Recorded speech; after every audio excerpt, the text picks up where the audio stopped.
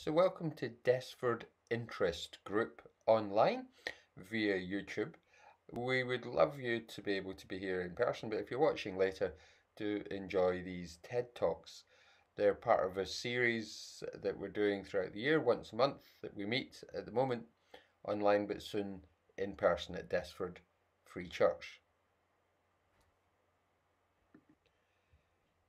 Each of the talks tonight have been selected by a member of the group, and we've tried to cover different aspects of hopelessness.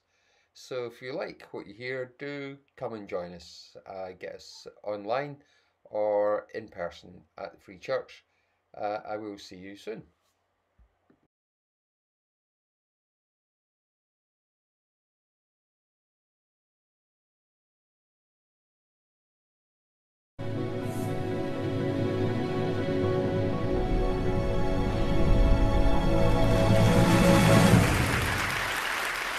Thank you. 2 years ago, I stood on the TED stage in Arusha, Tanzania. I spoke very briefly about one of my proudest creations. It was a simple machine that changed my life. Before that time, I had never been away from my home in Malawi. I had never used the computer. I had never seen an internet. On stage that day, I was so nervous. My English lost. I wanted to vomit. I had never been surrounded by so many Azungu, white people. There was a story I couldn't tell you then, but well, I'm feeling good right now. I'd like to share that story today. We are 7 children in my family, all sisters excepting me. This is me with my dad when I was a little boy. Before I discovered the wonders of science, I was just a simple farmer in a country of poor farmers. Like everyone else, we grew maize. One year, our fortune turned very bad. In 2001, we experienced an awful famine. Within 5 months, all Malawians began to starve to death. My family ate 1 meal per day at night, only 3 swallows of sima for each one of us. The food passes through our bodies. We drop down to nothing. In Malawi, secondary school, you have to pay school fees. Because of the hunger, I was forced to drop out of school. I looked at my father and looked those dry fields. It was the future I couldn't accept. I felt very happy to be at the first year of secondary school. So, I was determined to do anything possible to receive education. So I went to a library. I read books, science books, especially physics. I couldn't read English that well. I used diagrams and pictures to learn the words around them. Another book put that knowledge in my hands. It said, windmill could pump water and generate electricity. Pump water meant irrigation, a defense against hunger, which we were experiencing by that time. So I decided I'll build one windmill for myself. But I didn't have materials to use. So I went to a scrapyard where I found my materials. Many people, including my mother, said I was crazy. I found a tractor fan, shock absorber, PVC pipes. Using a bicycle frame and old bicycle dynamo, I built my machine. It was 1 light at first, and then 4 lights with switches, and even a circuit breaker modeled after an electric bell. Another machine pumps water for irrigation. Queues of people start lining up at my house to charge their mobile phone.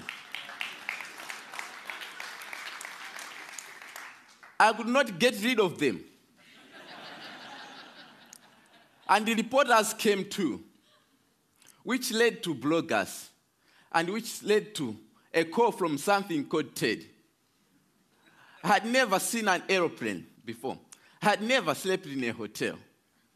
So, on stage that day in Arusha, my English lost. I said something like, I tried and I made it. So I would like to say something to all the people out there, like me, to the Africans and the poor who are struggling with your dreams. God bless. Maybe one day you will watch this on the internet. I said to you, trust yourself and believe. Whatever happens, don't give it up. Thank you.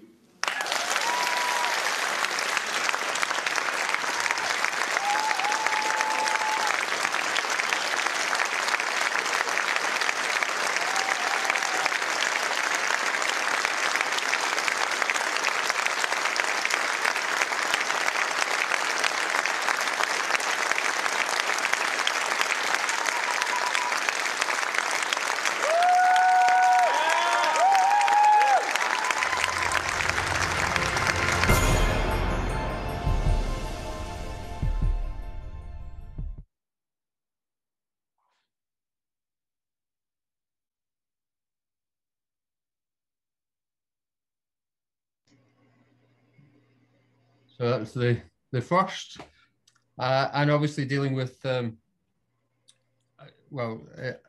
hopeless situation in a way, and I'm sure we're all impressed with that. We're going to move on to the second talk, and Jim's not with us yet, so we'll do mine, which is by a guy called Nick Vujicic. He's an Australian. It's a name that you may or may not know. Just to give it some context, he's an inspirational sort of chap. Eileen, my wife, used to use some videos of him speaking to young people in particular. It will become very, very obvious if you haven't seen him. It will be very obvious when you see him what he's talking about. But somebody who's overcome immense difficulties. So we'll go back to sharing. First of all, I'll mute myself, and then we'll go back to sharing.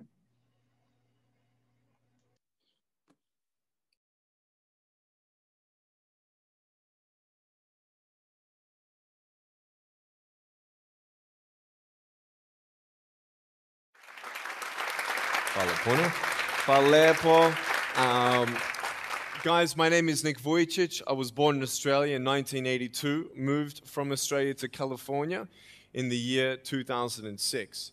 And my life story, I'm just thankful that people have seen my life on some sort of level, whether it's just YouTube videos or seeing pictures of a limbless guy's smile. People always ask me, what happened to you and how did you overcome what you've been through? The title of the message that I've been given is Transforming the Walls into Doors. When I speak corporately, the line that I like to use is changing obstacles into opportunities. Now, I'm very well aware to share with you as well, I know that there are 1 billion people going hungry today. I know that this year 1 million people will commit suicide. It's 1 every 40 seconds. I know today there are 120 million slaves, and I've met sex slaves, and I've seen the top of the pyramid as far as business and met the billionaires. I've met bankers, and I've also met orphans. We're all looking for something. We're all looking for hope. Hope you can't just have just because you were born with hope. No, we're born with pain. We're born and live through difficulties. And in our life, my parents always taught me that even though we don't know why I was born this way, that we have a choice, either to be angry for what we don't have or be thankful for what we do have.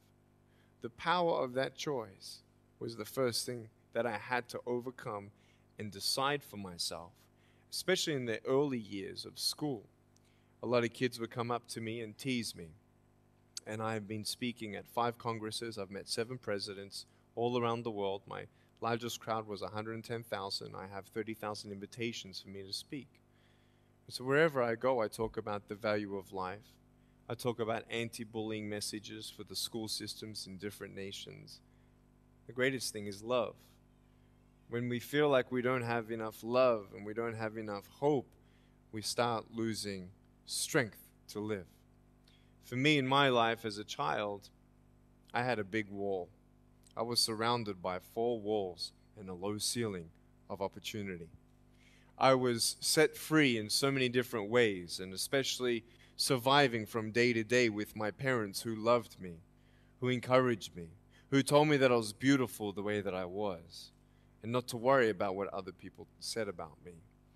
I was actually the first special needs child to be integrated into the mainstream education system in Australia, and I was awarded Young Citizen of the Year in 1990. And the world is a hurting place, and the world needs hope, and the world needs love. Without hope, we feel like, why are we here?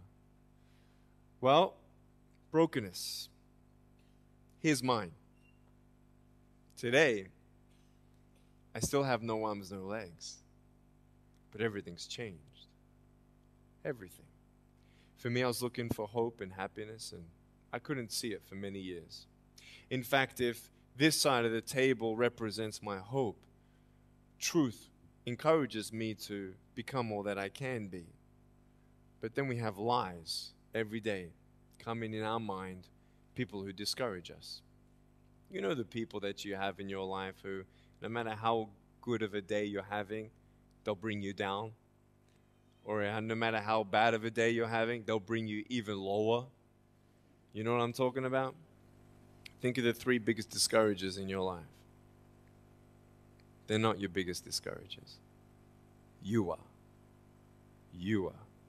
It only takes 3 seconds for me to tell you something discouraging, but then you may never forget my words.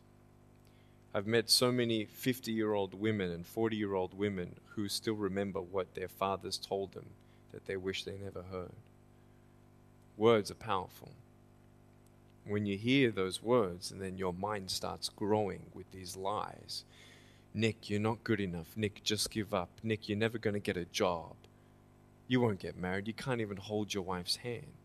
What kind of a father are you going to be if you can't even pick up your kids when they're crying? You're alone. Sure, your parents hug you, but their hugs can't heal you. Just give up. Just give up. Just give up. Just give up. Just give up.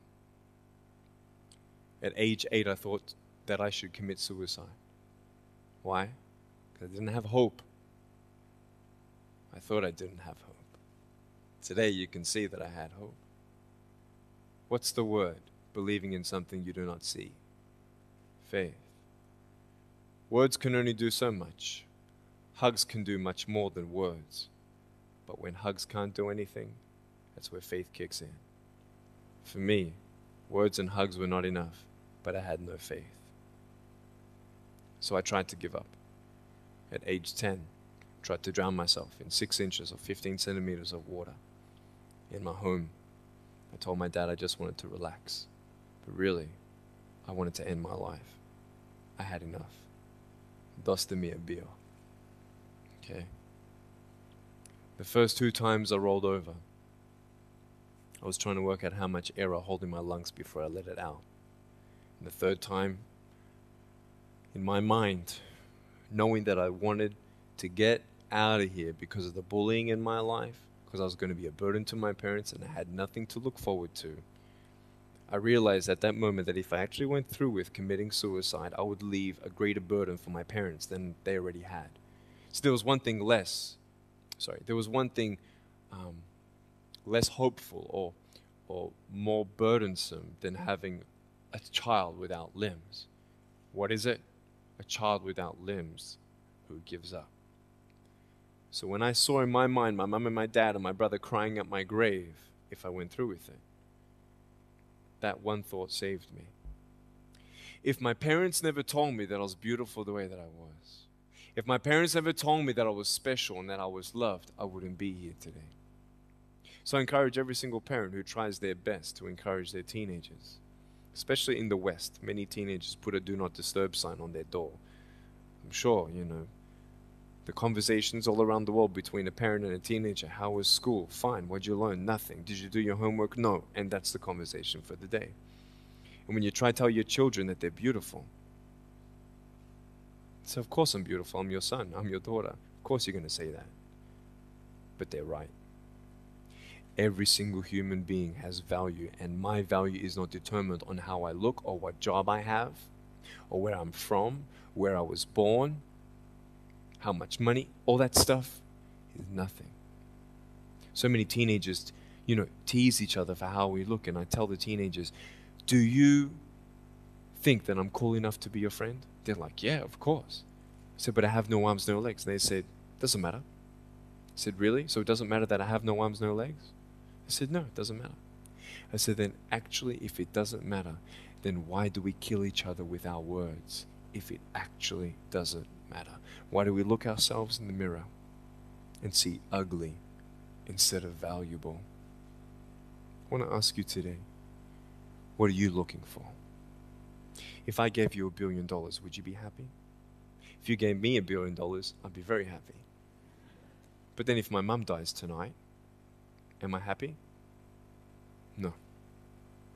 With all the money in the world, I'll never be happy. Why? Because money is something that cannot heal the soul. So many teenagers are looking for love, which love does heal the soul. Love does complete the soul. But even sex before marriage, I was a virgin before I got married. Yeah, I've got a gorgeous wife. We're pregnant with our first son.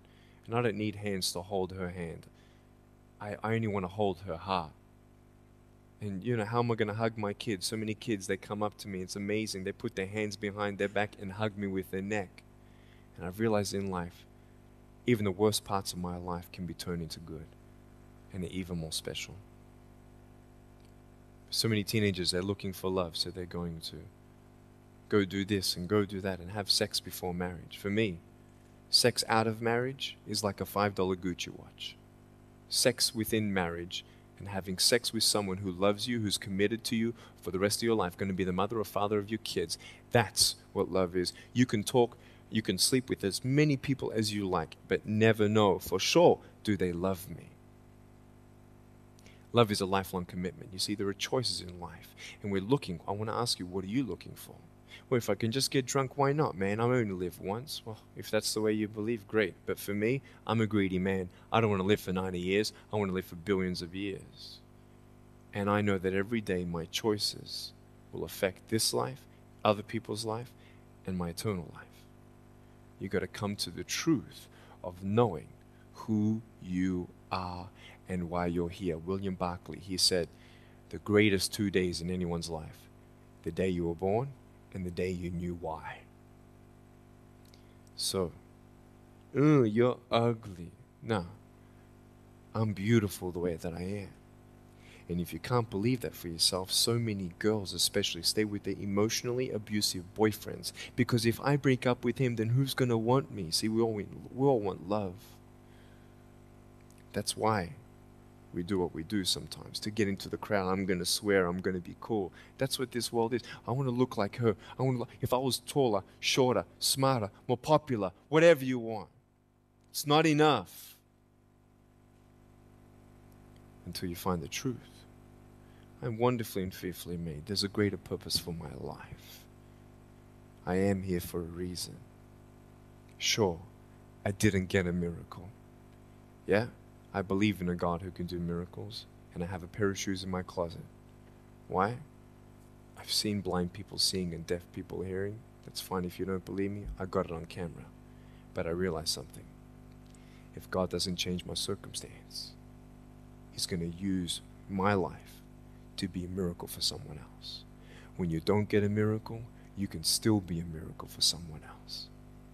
I'm going to close off with this beautiful story. I was in Southern California. I have two organizations. I have a non-profit organization and I have a for-profit. I probably spoke between years 2007 and 2010, 1,000 times, 600 flights. And I've spoken to 4.5 million people face to face. In the last 48 hours here in Serbia, we've reached 5 million through media.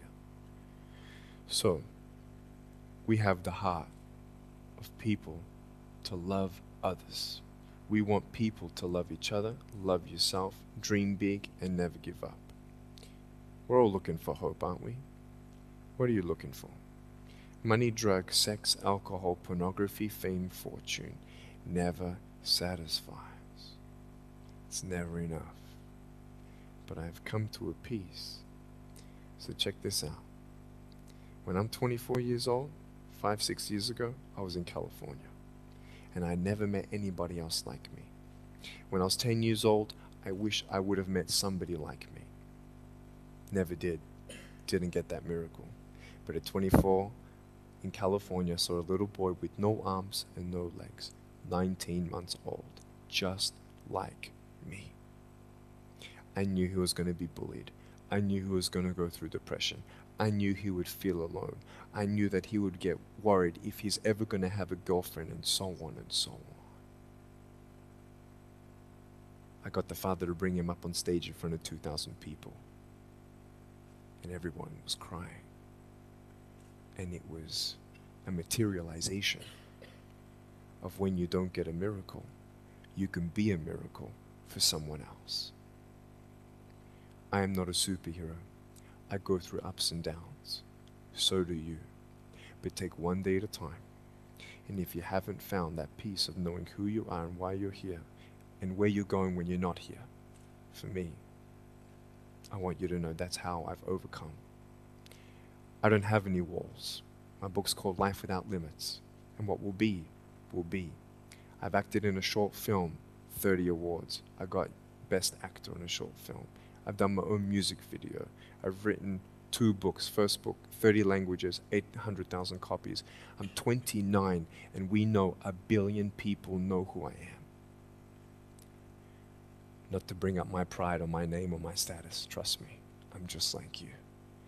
But I hope you are inspired to know that if I can dream big, then so can you. There are no walls. Find your peace, and you'll make your walls doors. Thank you so much.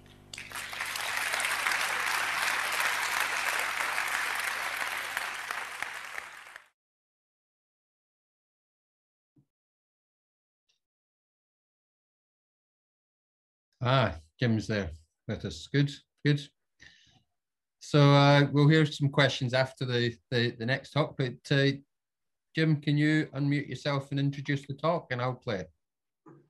Okay. Anna, who's the star of the next TED Talk, is the daughter of one of my best friends, who unfortunately died last year. But I'm godfather to her brother Ben, who she mentions in the film, and I know the family well, and I've known Anna as an able-bodied person, and I do know her as a disabled person.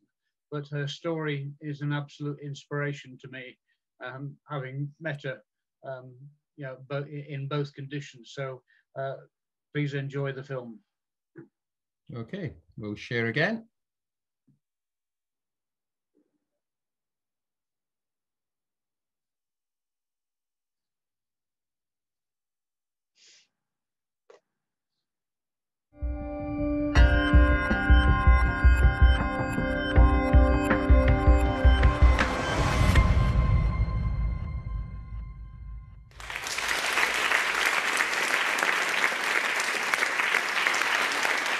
So there I am, at the start at Sochi. Conditions have been so bad that some of the best athletes have pulled out of the Olympics. The skier ahead of me is airlifted off course. It's my last chance. I'm determined to give it everything. Take a deep breath and push hard out to the start.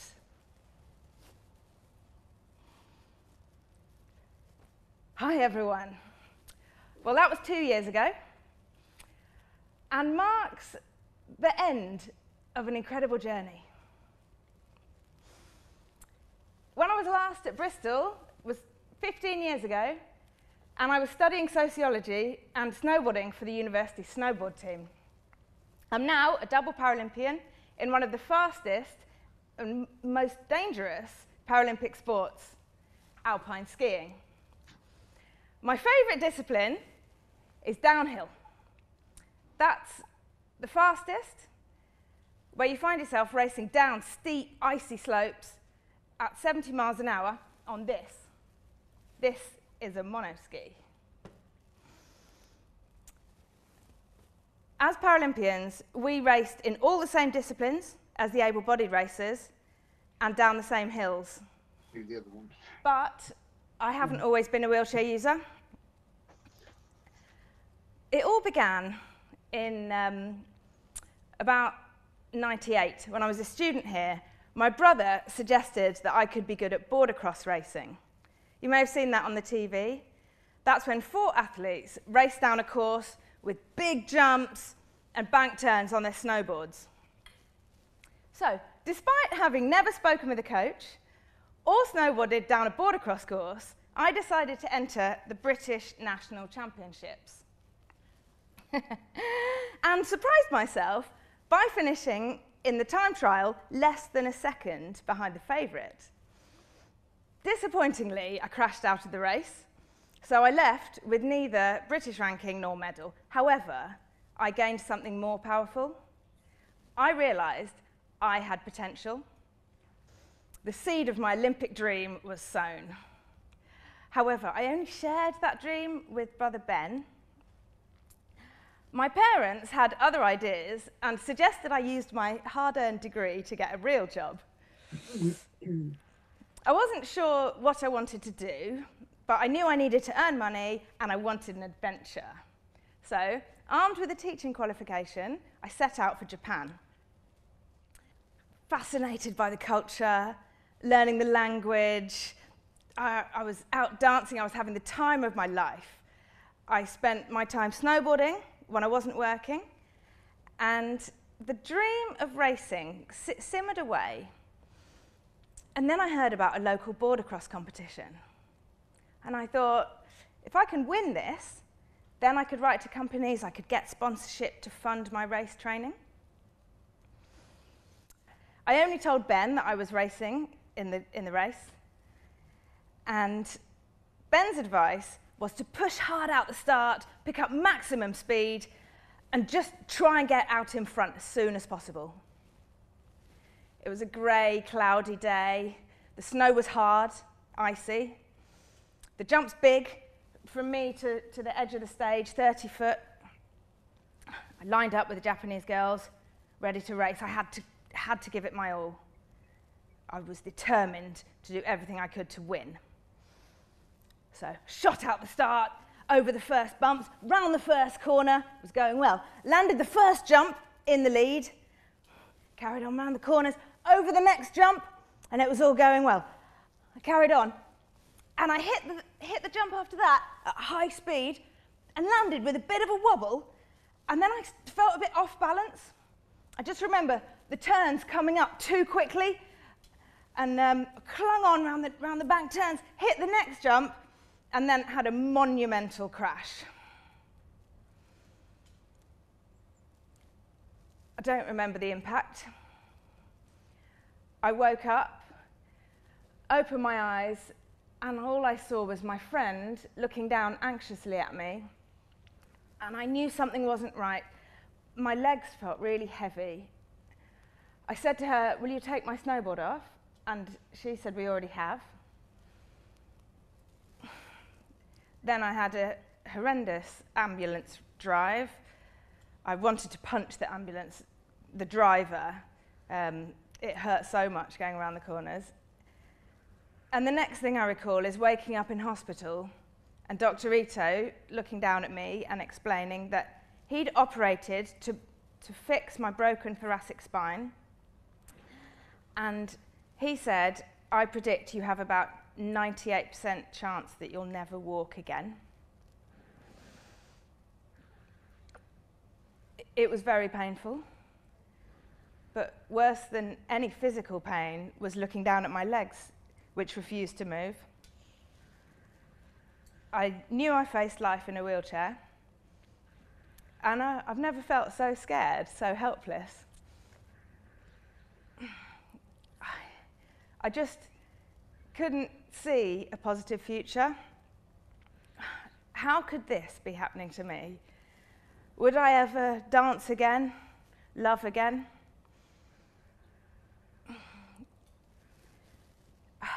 And the thought that I would never snowboard again broke me in two. I couldn't imagine how I would be able to have fun. And then a friend came to visit me, and he showed me this picture. Doesn't that look awesome? And that's when everything changed. He arranged for me to speak to the former Paralympian in the photo, and the guy explained to me how it felt to ride downhill on this monoski. And I started to imagine sliding in the snow and how incredibly liberating it might feel. I knew it would be fun, and I said, I'm going to try that. The doctor said, not for a year, you're not. So when I was fit enough to be repatriated, Dr. Rito said goodbye to me, waved, and said, I'll see you in the Paralympics. I then spent 4 very long and difficult months in Stoke Mandeville. Really tough times, but having this picture at the end of my bed lifted me when times were really tough. It wasn't easy. The first time my brothers came to visit me, all we did was laugh uncontrollably all evening. That's what I remember, because there was so much emotion to let out somehow. They loved the idea that I was going to ride in a monoski. My mum, understandably, not so much. I moved home, and thanks to Mum's dogged determination to help me with daily physio exercises, I regained some movement in my legs, astonishing the doctors. But it wasn't easy. I felt trapped in a body that wasn't mine. One day, I got so frustrated that I hurled a glass of water at the wall in my mum's living room. Dad's advice was to get a job, so I volunteered in a local school. I started trying new sports. My confidence in my new identity grew. I then met Pete, the wonderful man who became my husband.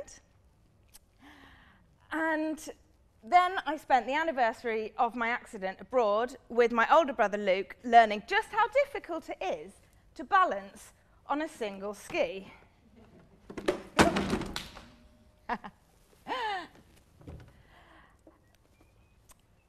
But I stuck at it, got back up, and by the end of the week I was loving it. I came home, I practiced as much as I could, and I was eventually trialled and invited to join the British Disabled Ski Team. Thank you. So I was on the development squad of the GB team. I'll never forget my first camp. I was in awe. I was with Britain's best skiers. They said to me, we don't have any money, so go away and get good, which is what I did. 2 years after my accident, I was in a competition for the first time, sitting in the start gate, absolutely terrified. I had a panic attack, I couldn't breathe. But in time, I learnt to manage my own fears. I worked really hard at it. And after the first season, the coach said, Anna, I think you have the potential to get to the next Paralympics, Vancouver 2010. But you're one of the least experienced athletes on the circuit, and it's only 2 years away. So that's where the hard work really began. It became my sole focus. Determination, grit, resolve. I think it's like a ball of energy inside us. It's like a little ball bearing that, when agitated, gets energized. You really notice it in toddlers when they really, really want something.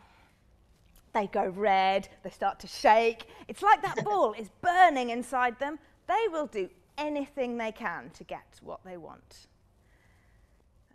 As adults, we all have that inside us. We've just learnt to repress it. Life gets in the way. But it's a powerful force. As a team, we were up at 5 o'clock in the morning, stretching, out on the hill for hours, in all weathers, winds that will knock you over, minus 40 degrees C, where if you take your glove off, your hand is so cold it aches for the next half an hour. We were driven by success and by the buzz of the sport. And it was my sole focus. I did everything I could. So I got selected for the British Paralympic team 4 years after I got paralysed. Unbelievable. And I was there in the British team kit, on the plane, in the Olympic Village, with all the best skiers in the world.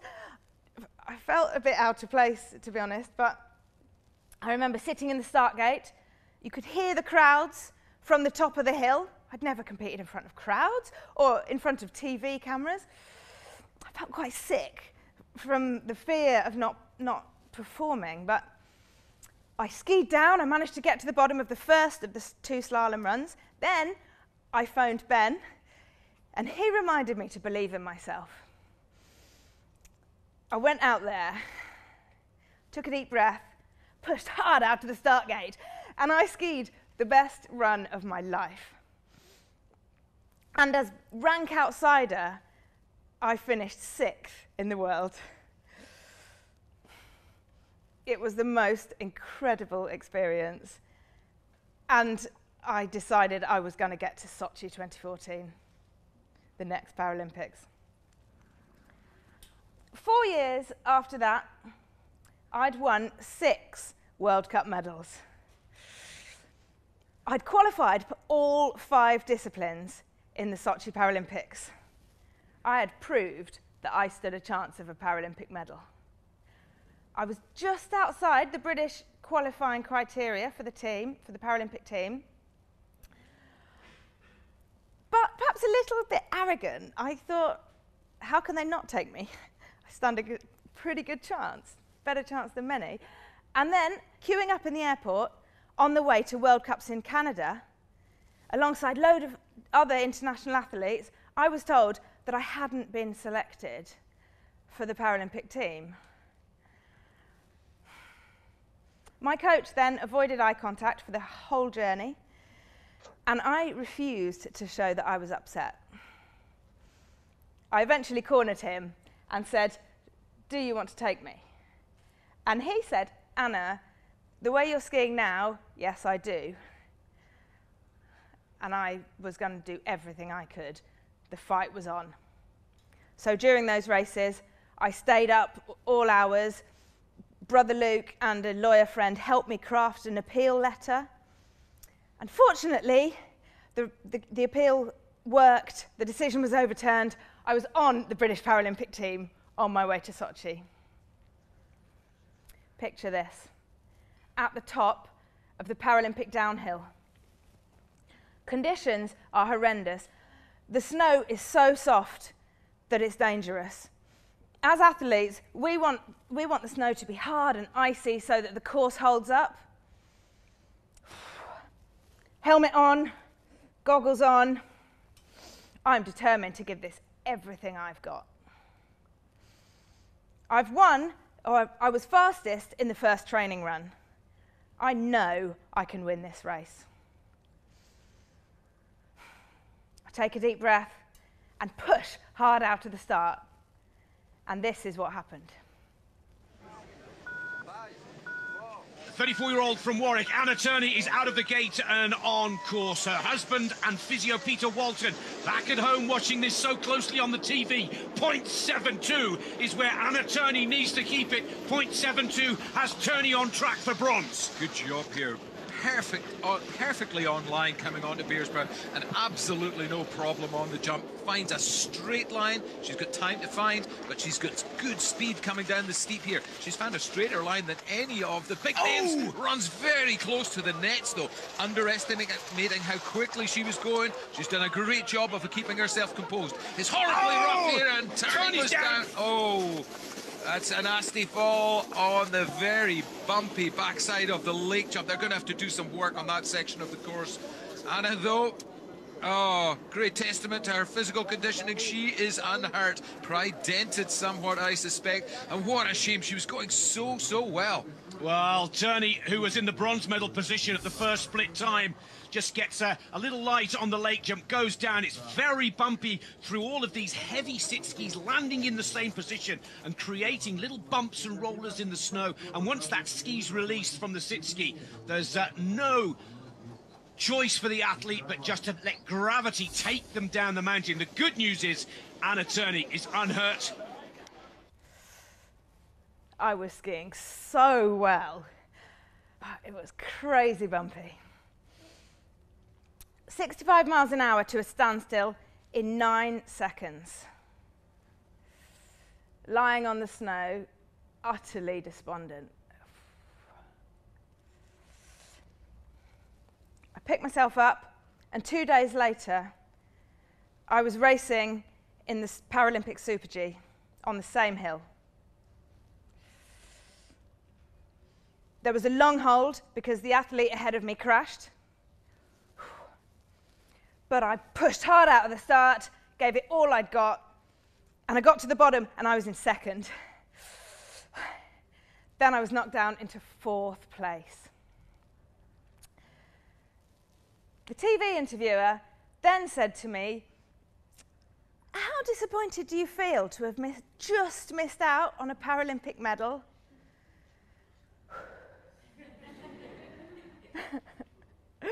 My media training went out the window at that point.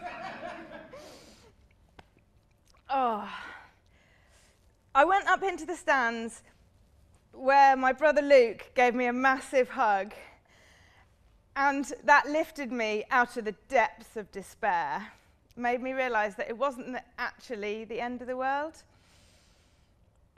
My teammates won medals, and I was pleased for them, but I felt like a failure. I felt angry. I felt like hurting myself. I felt like I'd let everyone down.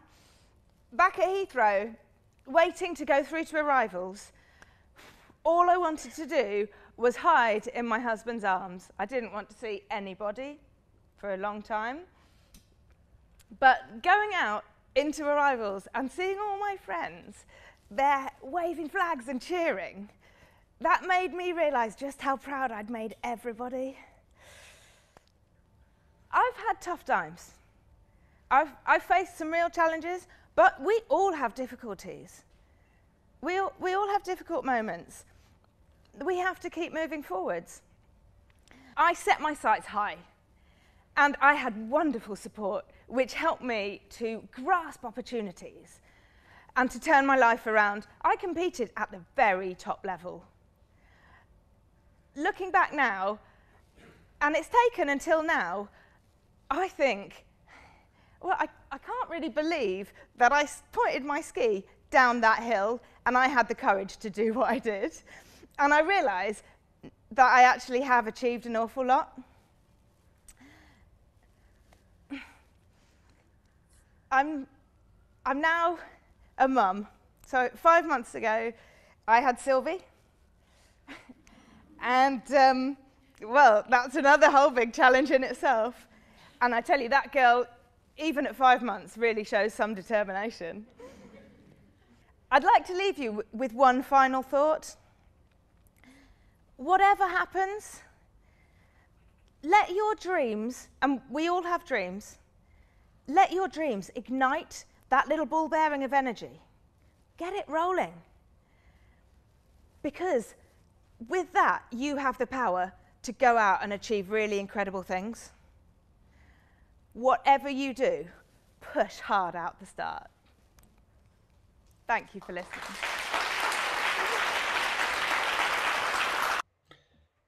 Well, thank you for joining us and listening to the TED Talks from Desford Interest Group. And if you'd like to join us in future for talks in person, we'll let you know via Facebook and other media how to get there.